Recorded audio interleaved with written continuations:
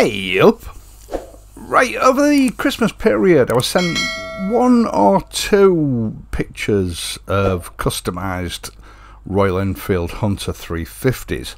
And very tasty bikes they were indeed. Now, unfortunately I can't share those pictures with you due to copyright issues. But I think both those photographs that I was shown and other photographs of other customisations are going to become widely available on the internet over the next year or so. Throughout the last 15-20 years, customisation of bikes has become quite mainstream compared to how it used to be.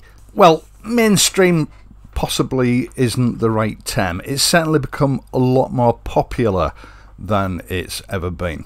Now, there are different sorts of disciplines, if you like, in the world of customisation. And it might be because of my mental focus running this channel, but it seems to me these days, certainly over the last 10 years, that the cafe racer-esque type customisation discipline seems to be the most popular. Now, of course, the original cafe racers came about through a need, if you like, to improve lackluster, often quite old motorcycles to be competitive, both in terms of performance and aesthetics, with those of your peers. And back in those days, that required a lot of ingenuity, skill, and practical ability, because money was tight and you had to make the most of what you could get your hands on. If you like, these were proper builds where they would cut, shut and weld. Spare parts from other motorcycles would be taken and adapted and grafted onto these machines, with all of the mechanics and fabrication having to be sort of carried out by the owner to a large extent, because they were long on time and short on money. Now, when I first sort of started this channel off messing about with the Triumph T120, I would often hear the word catalogue custom used in a derogatory term. Buying off-the-shelf components that would just bolt straight onto your bike as a replacement for the original parts, with a lot of commenters saying, you know, this is not proper customisation, they're a catalogue custom, it's not the real thing. But if you think about it, actually, this started back in the 1960s. Most of the mainstream makes of motorcycle were all built by the same company. And throughout the 1960s, a lot of the models offered for sale by these manufacturers were in themselves parts bin specials. Sort of rebadging exercises. You know, you might have the base of a Triumph, but to save money and still be able to create a refreshed model, they would incorporate bodywork components from another make of motorcycle that just happened to be built in the same factory. Now, the era of the cafe racer, I think, sort of died out in the early 1970s, and with it the practice of customising the bikes in that manner. From then on, modern machines just didn't really lend themselves to being customised. I mean, they could be customised by a dedicated builder with the right equipment, but it became less mainstream than it had been in the 1960s. And certainly by the 1990s, I think the practice had just about died out. In fact, I remember well, from the 1980s onwards, it was very difficult to even buy any accessories for, you know, whatever model motorcycle you had.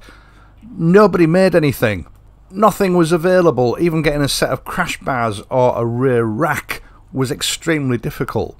And then in the early 2000s, along came Triumph with their new air-cooled Bonneville, or new at the time. And the concept of simple home customisation experienced something of a renaissance. Now, Triumph were quite slow on the uptake. I don't think it really registered with them what was happening at the time. But third-party manufacturers, within a couple of years, started to jump all over this. Companies like Moton Customs, Bark, And British Customs, you know, names that we still know very well today, started building bolt-on components to customise these bikes and get them how owners actually wanted them. Now, the original air-cooled Bonnevilles weren't particularly expensive. They weren't cheap, but they weren't particularly expensive. In fact, only about 10 years ago, they were about £5,500 on the showroom floor. But they weren't particularly well-built bikes. They incorporated a lot of cheap components which didn't stand up to the weather very well. The suspension was poor and there was a lot of room for improvement. It became a very popular model on the roads around the world, which meant that third-party manufacturers made lots of parts for it. And as a result of that worldwide, it became the king of customisable motorcycles. Then around 2015-2016, everything changed. Triumph discontinued the old air-cooled version in an attempt to keep up with Euro emissions regulations, brought out the new water-cooled version, which was arguably a slightly better quality, better built bike, but it still had the same flaws. Poor suspension and a lot of generic components that the owner immediately desired to replace. But the fly in the ointment was the price had just about doubled. It was still marketed by Triumph as a customisable platform. In fact, they themselves produced quite a large range of custom products, but again, you know, they were the same sort of generic components that originally fitted to the bike. They were different, but they still had that same generic feel about them, and simply didn't have that cachet that owners wanted.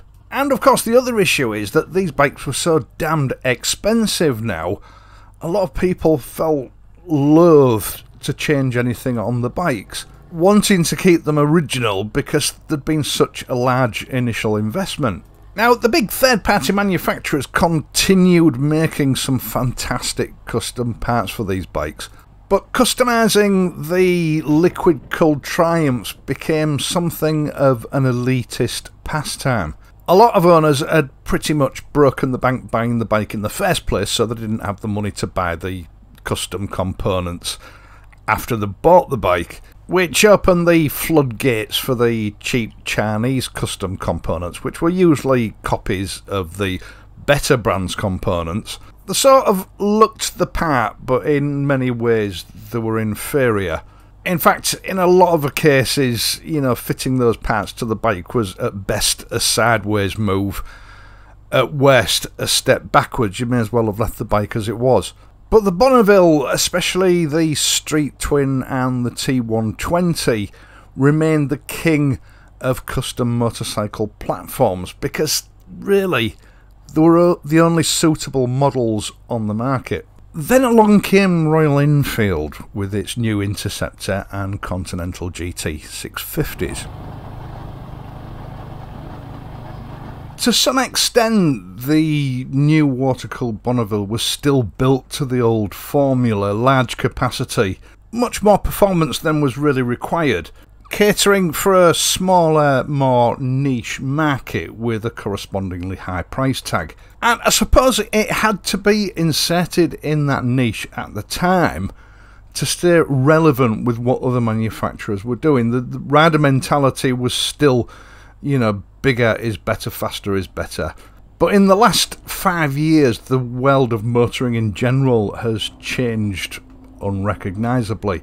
Because of the high price tag and large cubic capacity, Triumph had never been able to make any inroads into the Asian market, and the Asian market is the biggest in the world. And Royal Enfield's new Interceptor 650 gave them as a manufacturer the best of both worlds, small enough and cheap enough to appeal to the Asian market, but big enough and cheap enough to appeal to the Western market. And within a year, the Interceptor 650 became the third best-selling motorcycle in the world in its class. An enviable position when you consider Triumph's Bonneville has never managed to get into the top 10 in its entire model life. And not only had it got into that position, the Interceptor has maintained that status ever since. Now, the Interceptor was an important model for Royal Enfield. There'd never been a prominent player in the Western market. No one took them seriously, and the Interceptor was important because it proved that they could build really good motorcycles at a reasonable price that, above all, were extremely reliable. And part of the winning formula for these bikes, the fact that they were, relatively speaking, so cheap, was that for the same money as just buying a base T120, you could buy one of these bikes and customise the living daylights out of it and still have change. And that meant that more people could afford to do it. It is a mainstream motorcycle, and honestly, over the last year or two, I've seen more Interceptors on the road than I have Triumphs. And they're not just ridden by old men like me, they're ridden by all age groups, both male and female. Now, a lot of motorcyclists in the Western world still sort of lament Royal Enfield reintroducing a single-cylinder 350cc motorcycle, but their J platform, I believe, is a stroke of genius. They have three models: the Meteor, which was the first to be released, and then the new Classic 350, which was released second, and which I have an example in my garage. And then came the 350 Hunter. Now, during my long-term test of this bike last year, I had the Hunter for a full month before it was finally returned back to Royal Enfield. That gave me a lot of time to drink this bike in and think about it. In fact, it still occupies my mind a lot, even now, sort of 2 or 3 months after I handed it back. Now, this is not a preamble to me buying one for the channel. I don't think I'm going to, replace any of the bikes this year because I need to invest in some new camera equipment and computer wear. And to be honest, I've still got a lot to do with the three sort of Royal Enfield bikes that I have.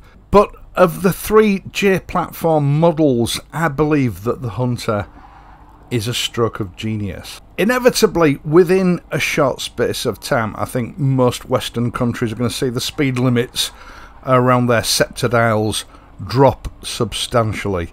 Big fast bikes are already pointless, and they're going to become even more pointless as time goes on.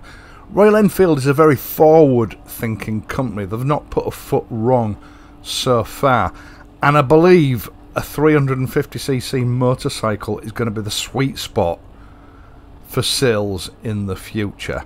Now, in Asia, it already is, so they've got the sales waiting for them.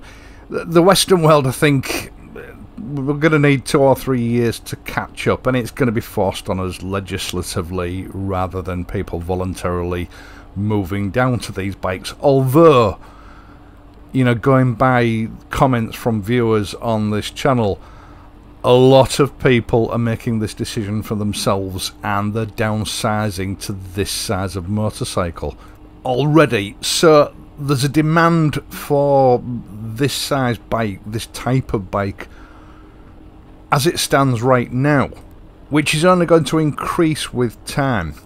Now, the J platform basically just comes in 3 flavours. There's the Meteor, which appeals to a certain mindset. There's the Classic, which appeals to another mindset. And then there's the Hunter, and I think the Hunter is a more mainstream bike. It's going to appeal to a much wider audience, including younger riders, which is a good thing.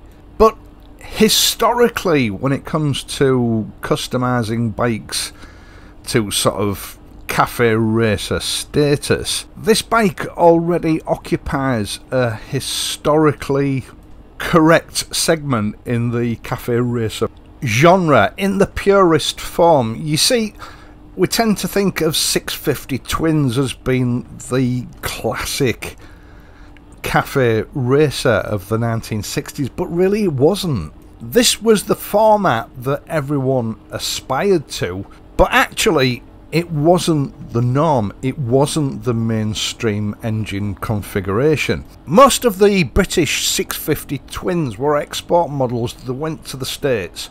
And those were the models that stole the limelight and, if you like, went down in cafe racer history. But here in Britain, where the cafe racer, if you like, actually happened, the norm, or standard if you like, was a 350 single. A fact that motorcycle history for the most part has ignored. 17-year-old lads going through an apprenticeship or working in a factory couldn't stretch to much more than that. There were modest and financially accessible bikes with modest build quality and modest performance, and they needed the cafe racer treatment more than, you know, the larger bikes did. So to that end, I'm predicting worldwide that the Royal Enfield Hunter 350 is going to become the new king customization platform. In Asia, which has a huge custom scene, 350cc bikes are the sort of staple diet for bike customizers. They are common, easily obtainable models, a cubic capacity which for many are considered the benchmark. And their saturation of the market means that there are plenty of third-party parts available for them. Now, whereas bikes like the Triumph sort of gain their cult status in the Western world, which partly spilled over into the Asian world, I think with the Hunter 350 it's going to work the other way around. The modular nature of this bike lends itself really well to customization.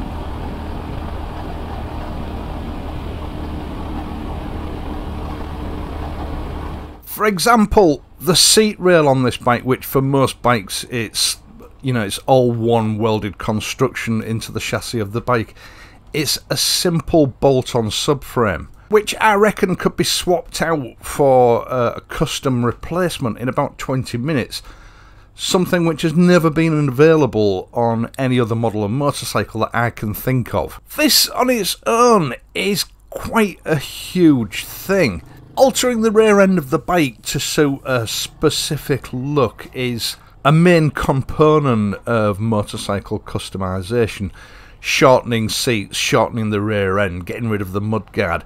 It's also sort of historically one of the most expensive and time-consuming modifications. One that a lot of the mainstream third-party parts manufacturers tend to shy away from because it's just not possible to come up with a part that is easy to install by your average customer. This allows parts to be made really easy, where the entire look of the bike can be changed in a matter of minutes, where normally it would require cutting, grinding, painting, welding, expending an awful lot of time and money in the process. Yet the way this bike has been built with the seat rail allows the bike to be changed to give a myriad of different looks and seat configurations without even having to unfasten your rear suspension. I don't honestly know if Royal Enfield have made it that way for that reason or whether it's just a happy coincidence, but either way, this feature alone propels this bike into the upper echelon, if you like, for the catalogue customizer. Customers want easy and quick, and this is going to provide it for them. The rest of the components on this bike, although unremarkable in the way they are attached, lend themselves just as well to easy swap out and changeover. And I've already heard that some well-known parts manufacturers are working on power upgrades that could get this bike probably up to and over 80 miles an hour. And I know from experience that the engine on this bike is very understressed. It can easily take that. I did find myself sitting in the garage admiring this bike and wondering how the hell Royal Enfield was able to make a bike of this quality for under £4,000. I'm still not entirely sure how they've done it, but it is a quality bike. And that low asking price, that low initial outlay for this bike means that a lot of people are going to be able to scratch that itch of a genuine cafe racer custom bike bought from new, modified themselves, for a total outlay significantly less than the price of a base model Triumph Street Twin. Now, I'll say it now because people often jump into the comment section and start asking me what's wrong with the bike. There's nothing wrong with this bike. It is perfectly fine out of the box for those that just want that kind of bike. But people tend to be attracted to these modern classic motorcycles because they lend themselves well to customization. And I personally think this Hunter lends itself to customization better and in a cheaper way than any other motorcycle on the market, in the process giving the owner a more authentic 1960s 350cc single experience. Now, this is of course totally reliant on third-party manufacturers biting the bullet and starting to produce the parts for this bike. It's going to take a year or two. And I think initially we're going to see those parts coming out of India and other parts of Asia. But this bike has, at least as it stands at the moment, 12-13 years of production time before petrol bikes are banned in the UK, and longer elsewhere in the Western world, which gives plenty of time for people to wake up to this bike and start to exploit what it has to offer. Plenty of time for those well-known Western companies to sit up, pay attention, and start pumping some parts out. Let's wait and see what happens. Right, once again, thank you so much for taking the time to watch this and my other videos, and in doing so helping to support this channel. I really do appreciate it. As usual, I would be eternally grateful if you would leave a like for this video. Subscribe to the channel if you're not already a subscriber, and if you do subscribe, hit the notification bell and ensure that your notifications are enabled. I am of course going to be back next week, so until then, if you're riding, please ride carefully, and I'll see you soon.